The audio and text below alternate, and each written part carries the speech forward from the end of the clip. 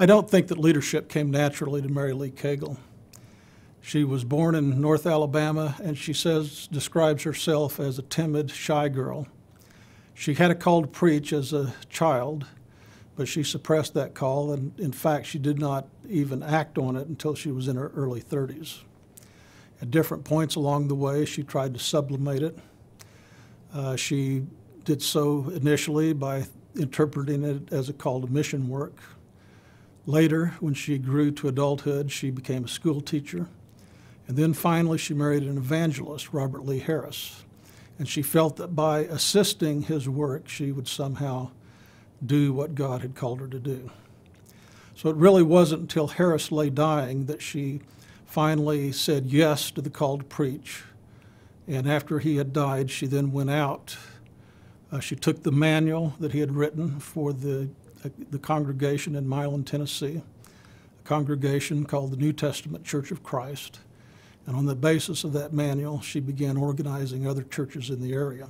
Her leadership style developed slowly. Once she began preaching, she eventually got over what she called the man-fearing spirit. She had a particular episode in Fulton, Kentucky, when she was preaching in a revival, and the fear that had gripped her for much of her life just left during that revival, and it never came back. And from that point on, she was rather fearless as a preacher. She went into West Texas in December of 1895. She organized 3 churches there after a series of revivals. And then in the following years, she began to spend more and more time in West Texas and nurturing a growing circle of churches there. Timothy Smith says that she developed a superintending role. She was sort of the mother of holiness in West Texas, according to Charlie McConnell, who edited the Texas Christian Advocate. To be an effective leader, one must know when to compromise, and this was a lesson that Mary Lee Cagle had to learn.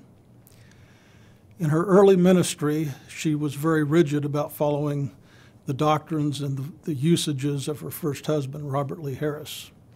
The manual that Harris had written was her guidebook, and one of the things that Harris insisted upon was that pouring was the only scriptural mode of baptism.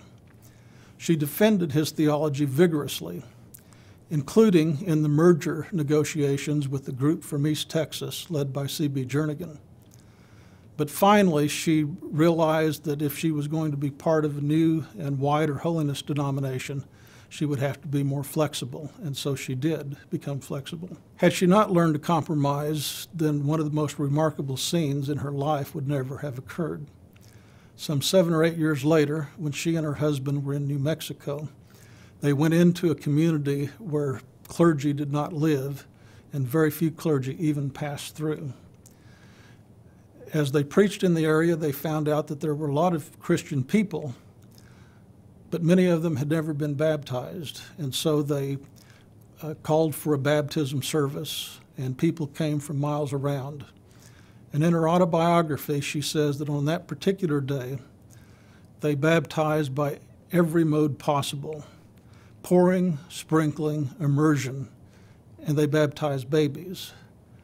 And she ends her summary by saying, "And the shouts of the redeemed echoed throughout the hills." So she learned to compromise in certain areas, and this benefited her and the church.